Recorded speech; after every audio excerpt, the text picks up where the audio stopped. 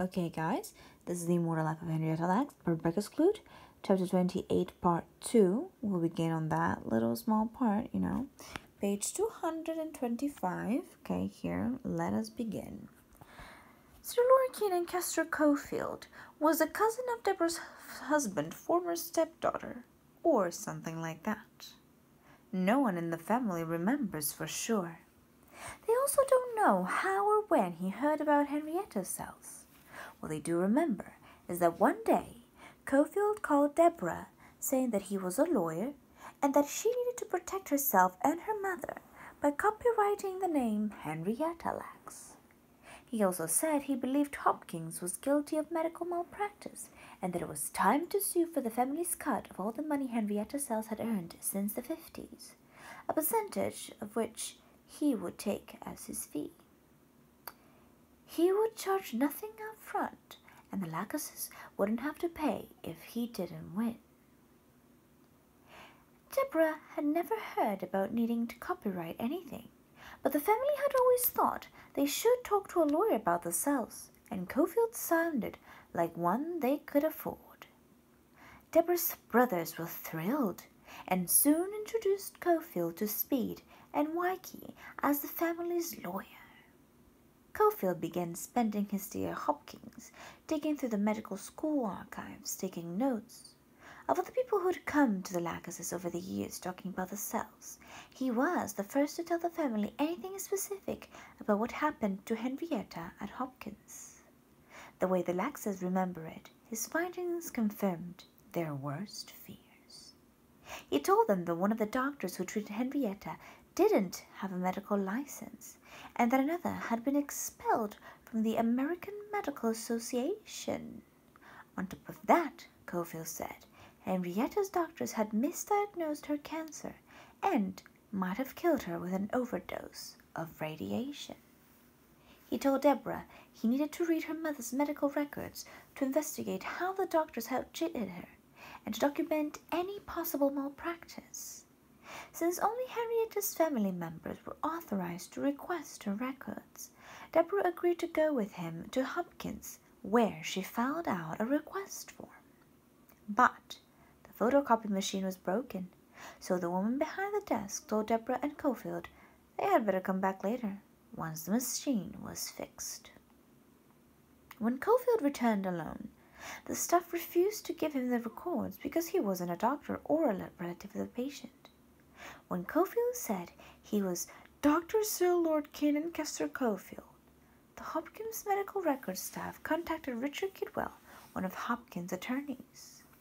Kidwell got suspicious the moment he heard that someone was poking around Hopkins using the title Dr. Sir Lord, so he did some quick background research.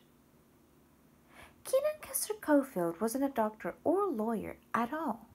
In fact, Cofield had served years in various prisons for fraud, much of it involving bad checks, and he had spent his jail time taking law courses and launching what one judge called frivolous lawsuits.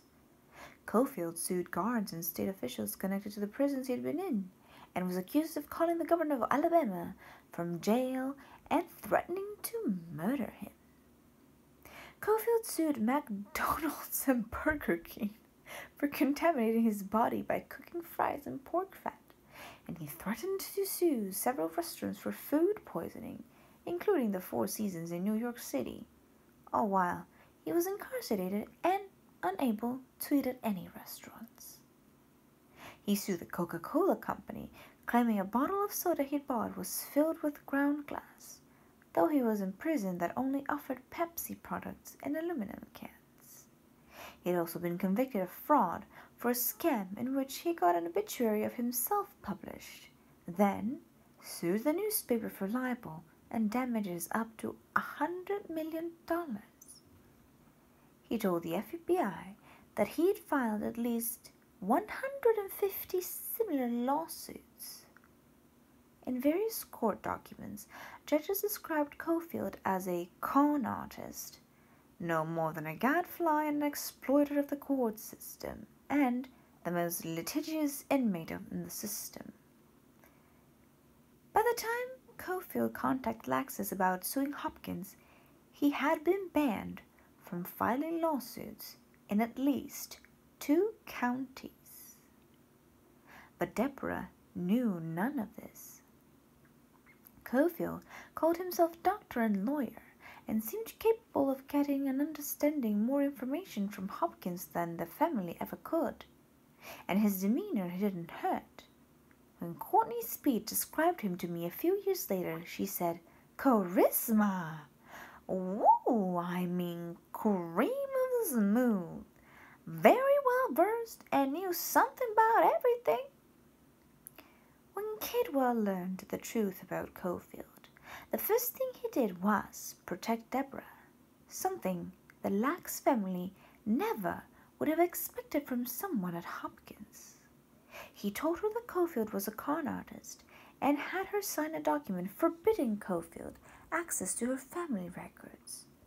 The way everyone I talked to at Hopkins remembers it, when Cofield came back and learned that the family had denied him access, he yelled and demanded copies of the records until a security guard threatened to physically remove him and call the police. Cofield then filed a lawsuit against Deborah Lawrence, Courtney Speed, Henrietta Lacks Health History Museum Foundation, and a long list of Hopkins officials: the president, the medical records administrator and archivist Richard Kidwell, and Grover Hutchins, the director of autopsy services. He sued 10 defendants in all, and several of the Hopkins employees involved had never heard of Cofield or Henrietta Lacks before their subpoenas arrived. Cofield accused Deborah Speed and the Museum Foundation of breach of contract for entering into an agreement that required him to have access to Henrietta's medical records, then denying him access. He claimed that Deborah could not legally prohibit him from doing research for the Henrietta Lacks Health History Museum Foundation because she was not a member of its board of directors or officially involved with the foundation in any way. He also claimed racial discrimination, saying he was harassed by Negro security of John Hopkins and staff at the archives, and that the defendants' and employees' actions were all racially motivated and very anti-black. He demanded access to the medical records and the autopsy reports of Henrietta and Deborah's sister, Elsie, as well as damages of $15,000 per defendant, plus interest. The most astonishing detail of Cofield's suit was his claim that the Lacks family had no right to any information about Henrietta Lacks because she had been born Loretta Pleasant. Since there was no official record of a name change, Cofield argued, Henrietta Pleasant had never actually existed, and therefore neither had Henrietta Lacks. Whoever she was, he said, the family wasn't legally related to her. In a statement so filled with grammatical errors it's difficult to understand, Cofield called this an obvious fraud and conspiracy, and claimed that his lawsuit would ultimately lead to the ends of justice for only Mrs. Henrietta Lacks, and now the plaintiff, who was become the victim of a small but big-time fraud. Piles of legal documents began arriving almost daily at Deborah's door. Summonses and petitions and updates and motions. She panicked. She went to Turner's station and burst into Speed's grocery store screaming, demanding that Speed give her anything she gathered related to Henrietta. The documents Speed kept in a superhero pillowcase, the Henrietta Lacks t-shirts and pens, the video of wacky interview day in Speed's beauty parlor. Deborah yelled at Speed, accused her of conspiring with Cofield, and said she was going to hire O.J. Simpson's lawyers, Johnny Cochran, and sued Speed for everything she had if she didn't shut down the foundation and stop all Henrietta-related activities. But Speed had nothing and was just as scared as Deborah. She was a single mother with 6 sons She planned to put all of them through college using money she made cutting hair and selling chips, candies, and cigarettes. Her store was being robbed regularly, and she was getting just as many court mailings from Cofield as Deborah was. Soon, Speed stopped opening the letters and let them pile up in the back room of her store until they stacked 30 envelopes high. Then she started a new pile. She prayed to God for the letters to stop and wished her husband was still alive to deal with Cofield. By this time, the BBC documentary had aired, and the reporters were calling Deborah, requesting photos of Henrietta and the family, and asking questions about her mother and how she died. But Deborah still didn't know anything beyond what she had read in Gold's book. It was time, she decided, to find out what her mother's medical records said. So she requested a copy from Hopkins, along with a copy of her sister's records. She also met with Kidwell, who told her not to worry and promised that Hopkins would fight Cofield. And it did. The case was eventually dismissed, but everyone involved was spooked. When the group of Hopkins that had been working on a plan to honor Henrietta heard about Cofield's lawsuit, they quietly dropped the idea, never telling the Laxes they'd ever even considered it. Years later, when I talked to Grover Hodgkins, the pathologist listed in Cofield's lawsuit, he shook his head and said, "The whole thing was very sad. They wanted to have some kind of recognition for Henrietta, but then things got so hairy with Cofield and the crazy things he was saying the family thought about Hopkins. They decided it was best to let sleeping dogs lie and not get involved with anything having to do with the Laxes." When I talked with John Hopkins' spokesperson Joanne Rogers, she said there had never been an official effort by Hopkins to honor Henrietta.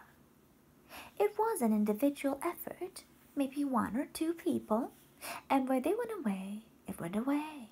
It was never an institutional initiative. Though the subpoenas had finally stopped coming, Deborah didn't believe the lawsuit was truly over. She couldn't shake the idea that Cofield might send people to her house to steal her mother's Bible or the lock of her hair she kept tucked inside it. Or maybe he tried to steal her cells, thinking they might be valuable like her mother's. She stopped checking her mail and rarely left the house except to work her shifts driving a school bus for disabled children. Then she was in a freak accident. Teenager on the bus attacked her, throwing himself on top of her, biting and scratching until 2 men ran onto the bus and pulled him off. A few days later, the same boy attacked her again, this time permanently damaging several discs and her spine. Deborah had her husband hang dark curtains on their windows and stopped answering the phone. Then, sitting in her dark living room, a year and a half after Cofield's lawsuit ended, she finally began reading and rereading the full details of her mother's death in her medical records. And for the first time, she learned that her sister had been committed to a mental institution called Crownsville. She began worrying that something bad had happened to her sister in that hospital. Maybe she was used in some kind of research, like her mother, she thought. Deborah called Crownsville for a copy of Elsie's records, but an administrator said most of Crownsville documents from before 1955, the year Elsie died, had been destroyed. Deborah immediately suspected that Crownsville was hiding information about her sister, just as she still believed Hopkins was hiding information about Henrietta. Within hours of her call to Crownsville, Deborah became disoriented and had trouble breathing. Then she broke out in hives, red welts covering her face, neck, and body, and even the soles of her feet. When she checked herself into a hospital saying Everything going on with my mother and sister is making my nerves break down. The doctor said her blood pressure was so high she had nearly had a stroke. A few weeks after Deborah came home from the hospital, Roland Patillo left a message on her answering machine saying he had been talking to a reporter who wanted to write about a book about Henrietta and her cells. And he thought Deborah should talk to her. That reporter was me. This is the end of chapter 28.